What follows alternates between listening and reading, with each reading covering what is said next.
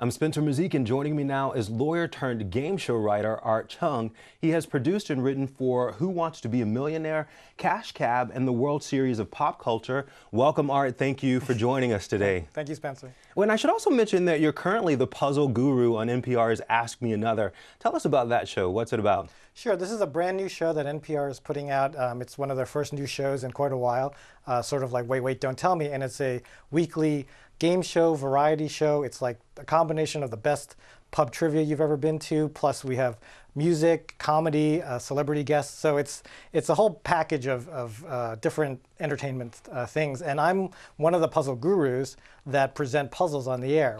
We have a host who's a comedian, Ophira Eisenberg, and she's fantastic. And our musical in-house musician, we call him, is Jonathan Colton, who recently had some issues with Fox Network.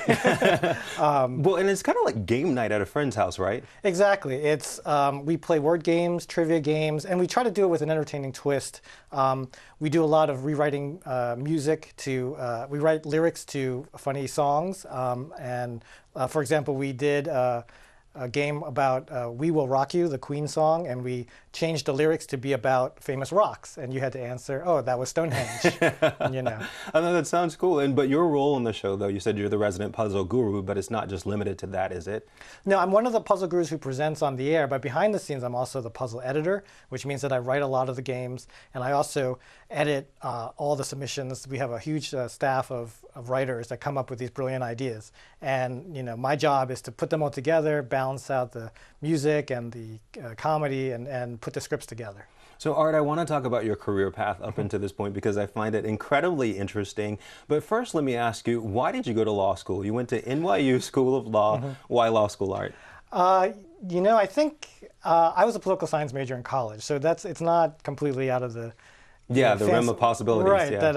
But it was the path of least resistance at the time where, you know, graduating from college, I said, I don't know how I'm going to make a living, and law school is right there. So, and I was certainly interested from an intellectual standpoint in going to law school, and I had a great time. Is it true, though, that you wanted to be a Supreme Court justice when you were younger, like so many of us did, actually? Right. Well, right. When I was, 9, I believe, I thought I could, put on the robes and just make decisions like that, sure. But I think that, in law school, you learn a lot more about what the actual practice of law is like. And actually, surprisingly, even though I had a writing background, I really wasn't interested in litigation per se.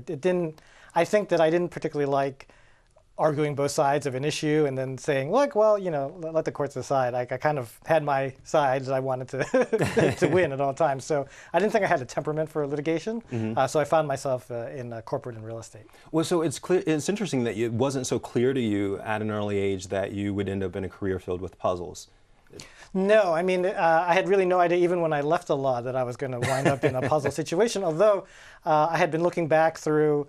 I'd always been a writer. I had always worked on the school paper in college, in law school, and I remember looking through my 5th grade newspaper, and I had written a trivia game, and I totally forgot about that. And I remember thinking, like, why was I writing a trivia game? I was 9, but apparently, I've always been interested in facts and their relations, their connections, the sort of odd interconnections between things, and I think that's what the best trivia is about. Yeah, no, absolutely, and I think, though, that's what distinguishes you from one of our earlier guests, Will Shortz, the New York Times crossword puzzle editor.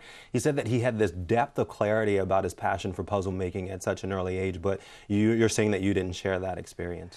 Yeah, Will is fantastic. He was a guest on our show, and he's a genius, and he basically invented a whole bunch of games. I think I came about it sort of serendipitously, but it's still something that if you look back on it, you can say, like, oh, I was always interested in puzzles. I loved reading. I loved doing crossword puzzles and things like that. Loved playing Trivial Pursuit. I would just read the back of the cards. So I think that as the opportunities came up, it was something that I found, hey, I have both an interest and an aptitude in doing. Did you even discover while you were at Simpson Thacher, which is where you worked after law school, that you wanted to be a great game show writer? No, I don't think. I think very few people want to become a game show writer. Hopefully this video will inspire millions. But I think that being at Simpson Thacher, I realized that I really wanted to write more. How did you build the courage, though, to leave the firm? I mean, I think many people get paralyzed with fear when it comes time to make the leap that you did.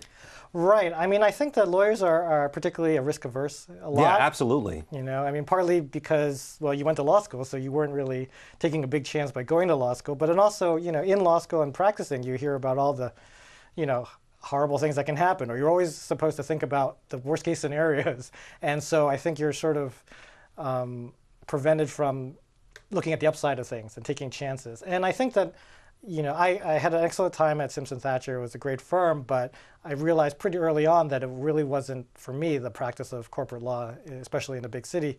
And at that point, it was just a matter of when. And I think there was always the issue of like paying off student loans and how am I going to make a go of it. But I felt that the longer I stayed, the harder it would be to leave. You know, there's the sort of golden handcuffs issue. Was it an abrupt departure then? I think the partner I told probably would have thought so. In but my you mind, had been planning it for a while then. I had been planning it probably for 3 to 6 months, probably thinking about it for a long time. I was only at Simpson Thacher for about 15 months. Okay. I think there was that line about becoming partner at a law firm is like winning a pie-eating contest where the prize is more pie. And I looked into the future and I thought, I do not like pie. So, you know, I figured I just should cut my losses, or, you know. But were you at all concerned, though, about making ends meet or paying the bills as a writer? Absolutely. You know, when I left Simpson Thacher, I took something like over 50% pay cut. I moved out of the apartment I was living in with a law school friend and moved into a smaller apartment. I definitely took those steps, you know, to make sure that I had enough to live on for a while. But, you know, I was much younger and, you know, was optimistic that I could find something. Well, and you didn't go long without getting another job. You started soon thereafter at Who Wants to Be a Millionaire. Were you there at the very beginning of the show? I can't remember when it started. The show had premiered in the summer of 1999, and that was done in Los Angeles with Regis Philbin.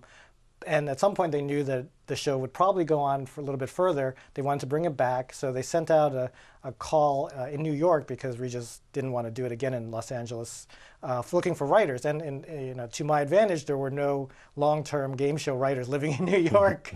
There just wasn't an industry that was existing, so anybody could apply. And I applied, and I was fortunate enough to be one of the first writers on the primetime show. And the funny thing is, when I signed on, they said the contract was for 5 weeks. And I wound up working there for almost 10 years. Wow. And like almost 10 years, you left just very recently. Was it last year that you left? Or? Yes, I left once and came back.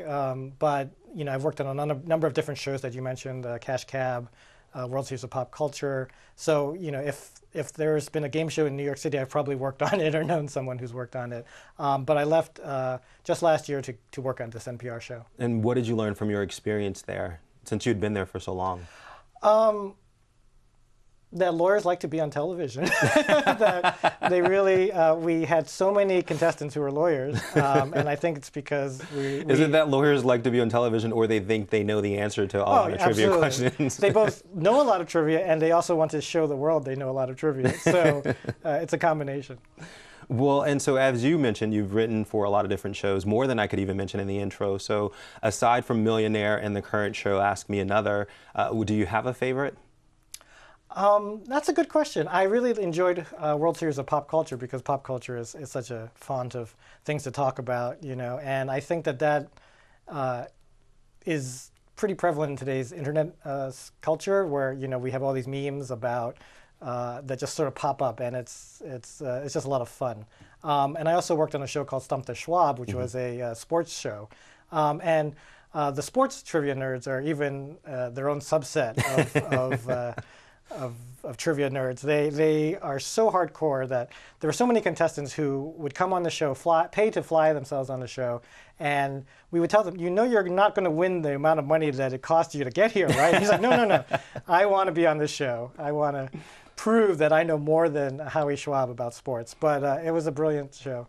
So have you used your legal background and training along the way, along your journey? Well, absolutely, in terms of both just legal writing, being able to write clearly and to think clearly, and also specifically in trivia, you wind up getting into arguments which have a very legalistic flavor. For example, you can write the question, what's the tallest building west of the Mississippi? And then you find yourself in a discussion, well, what's a building? Is it is a radio antenna a building? No. Is an observation tower where people can stand, is that a building? And all of a sudden you're arguing about these things. And so having a legal training really helps sort of cut through the issues and come to an answer. And yeah, I was going to say, so what's your advice that you would have to other lawyers or even just other folks who are interested in becoming writers or specifically a game show writer? Well, I don't know about game show writing. I think you should just keep writing. I think that's the best advice. When I was in law school, I spent a lot of time writing both for the school paper but also for Time Out New York, which was allowing freelancers at the time. And I just was able to build up a portfolio of clips that when I was ready to leave, I had to show other people. I think these days you could just have a blog and write about something you're passionate about and find your way from there. And also, I think just take a chance. Like I said, I think lawyers are too risk averse sometimes, and they're too eager to see the downside. But there's never a good time to make the jump. Just have a go at it. Just go for it. Well, thank you very much. We're glad that you went for it. So thank you for joining us today to tell us about your story. Thanks, Spencer. For more information on this or other topics, subscribe to BloombergLaw.com. You can follow us on Facebook and Twitter. Thank you for joining us. Bye, everybody.